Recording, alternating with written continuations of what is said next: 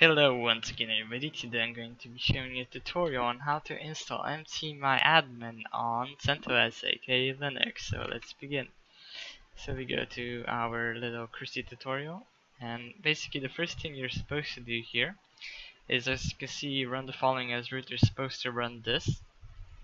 So run that. I already done that. Now here it says make the blah blah blah. We're just gonna not do that because I think this is complete another bullshit and it should be considered as such. So now what we're going to do, the reason why in the previous tutorial video where I installed CentOS for Linux, why I put it in a Christy tutorial in Minecraft is because I always put McMyAdmin before the actual directory. So we're gonna do just that. So we're gonna copy the command. As you can see, basically all I have to do is just copy off the link I'll put in the description. So now we just wait 2 seconds. Now we're gonna zip, and now it asks us, we're gonna delete, we're gonna say yes.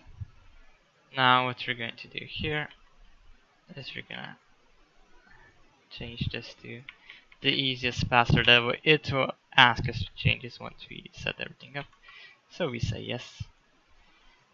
Now the reason why we named this cauldron minus server is because McMyAdmin in the config file, if you want to run cauldron aka CentOS, you will have to define it as cauldron. So it needs a specific jar file to run, and I believe that McMyAdmin specifies cauldron minus server as that jar.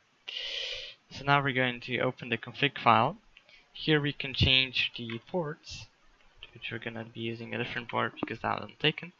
We can change the maximum memory, in which case we are going to change this, since who the fuck still uses 1 GB in this golden age. Here we can change the Java custom arguments, which a lot of people use. 99% of servers use this. If you don't use this, you're an idiot. And this is definitely something you need to change. This is supposed to be server, not client. So then we save that, we upload, and now what we do, we're going to do the screen thing again. Remember, screen s infinity dot slash McMyAdmin Linux. Now as you can see, it's running, and now we wait a bit.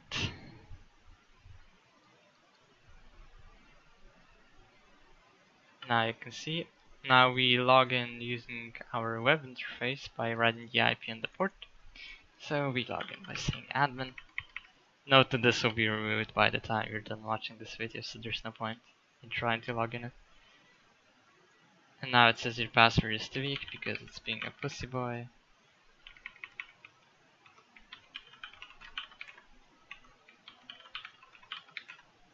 Now we changed it.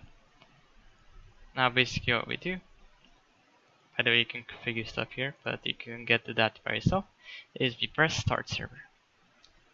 And we switch to the console and we wait for the magic to happen. As you can see, it is already loading. FTP infinity. Hopefully it didn't fuck something up. Now we have to wait.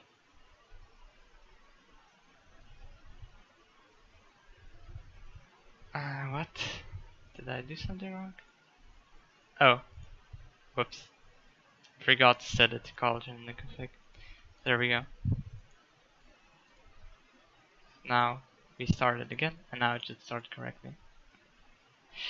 That was a little bit awkward from my side, but who cares? I thought I did change it though. Guess I forgot. Anyway, now it should start. As you can see, it is actually starting now. Now, like I said, the reason why I name this cauldron minus server is so that it recognizes its cauldron in here. That's the only reason. Plus, I'm kinda used to it by now since I've been using McMyAdmin since like forever. So, yeah. Now all we have to do is wait for it to start up and show you that the plugins are still there, aka that our Essentials plugin is there. And that's about it. You can configure it, quite a bit of stuff here. You can also see the plugin that is installed. As you can see, Essentials is installed.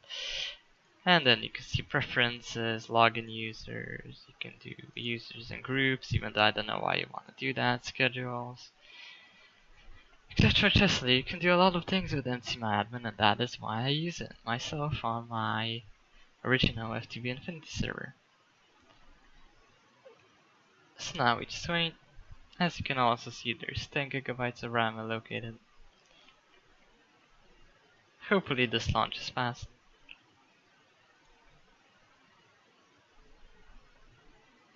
It should be done by now.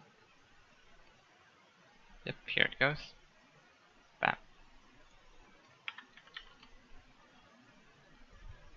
As you can see, the version number is broken, and here we go. Bucket Compact is from McMyAdmin and CentOS. So that sums up this video. Subscribe and like this video for more videos like this, and of course, dupe tutorials once they come out.